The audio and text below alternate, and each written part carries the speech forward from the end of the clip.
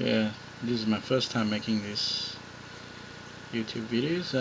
Recently I purchased a 3 TB hard drive. I went through a lot of trouble to try to put it on XP and make XP recognize the full potential of the hard drive, which is a 3 TB hard drive.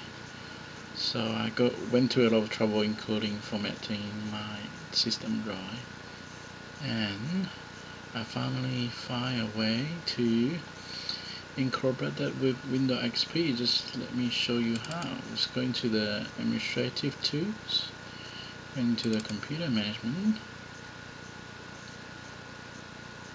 Let's work around.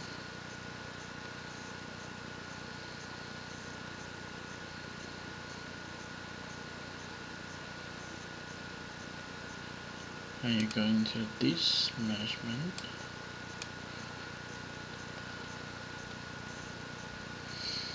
And here you go.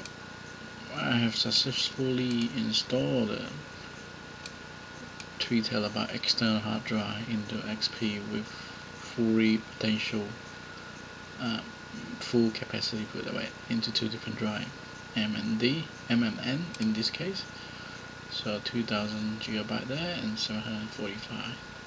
So if you want to know details how do I achieve that, please go to the link that providing on these videos. Thank you.